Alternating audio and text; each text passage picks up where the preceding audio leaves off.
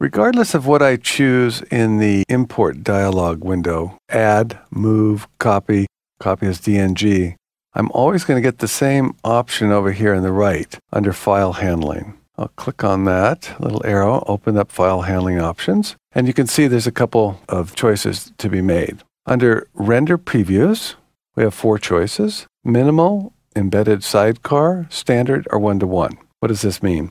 On import, Lightroom is generating a preview that will show up in the library module. This is really just that, a preview, and you can choose how that preview is generated. If you select Minimal, Lightroom is just going to grab whatever's in the camera that's been generated. If there's nothing in the camera, it will just make a very small thumbnail size. It just wants to get an image up on the screen in the library module that you can see, and it'll choose the fastest way to do that. If you choose Embedded and Sidecar, it's also going to try to make a fast selection, but based on whatever the camera is generating. If the camera is generating a larger size than just a thumbnail, for example, that the Lightroom would draw on for minimal, if that was your choice. But if a camera was generating a larger preview, Lightroom would use that. It may take a little bit longer to generate a preview based on this selection than minimal. If you choose the standard preview, it will make a preview based on your preferences that you've set in the preview cache. And that's something that's set in previews. You have to actually have set your standard size earlier. Otherwise, it's just going to use a default size. This will take a little bit longer than Embedded in Sidecar and Minimal because it's generating a larger preview. 1-to-1 is the slowest way of bringing in previews into Lightroom. That's generating a full 1-to-1 version of the image. So the question is, which one do you want to use? It really comes down to this: it doesn't matter. It matters if you want speed, because for speed, you certainly don't want to choose 1-to-1. You probably want to do the minimal setting. There's no consequences if you make the wrong choice here other than just the speed. If you choose minimal and later, if you need a 1-to-1 preview like in the develop module, Lightroom automatically generates that on the fly. In other words, it will make it when it needs it. So if you've chosen 1-to-1, you have that ready to go. So theoretically, you could be up and seeing full 1-to-1 version of your image right off the bat. The cost associated with that is just time on the import side. So it's your choice. I generally just keep it at minimal and let Lightroom generate the different sizes as it needs later on. The next option here is don't import suspected duplicates. Now, what does that mean? It seems clear right offhand, but you may want to think about whether you want this selected or not.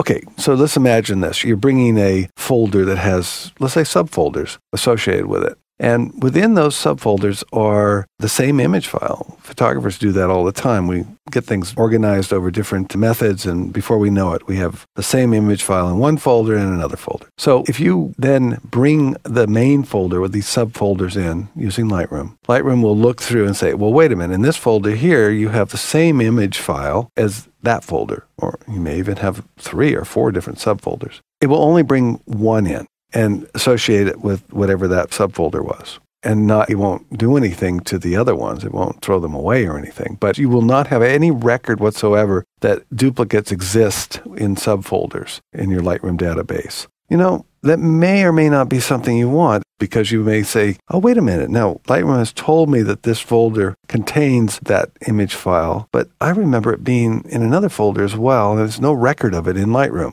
If you deselect it, it's just going to bring everything in. And there's not really any cost involved with that. In other words, it's not doing anything bad to the files. You'll have a record of all these duplicates, which you can get rid of within Lightroom itself if you want to. It gives you control over what to do with the duplicates. So you may very well decide that you don't want that to be an option and deselect that. It's up to you. Now, the next selection, you can't see the third selection here under File Handling because actually, it is not an option if I've only selected Add up here at the top. This will become an option if I'm moving or copying as a DNG. And let me explain the logic of that.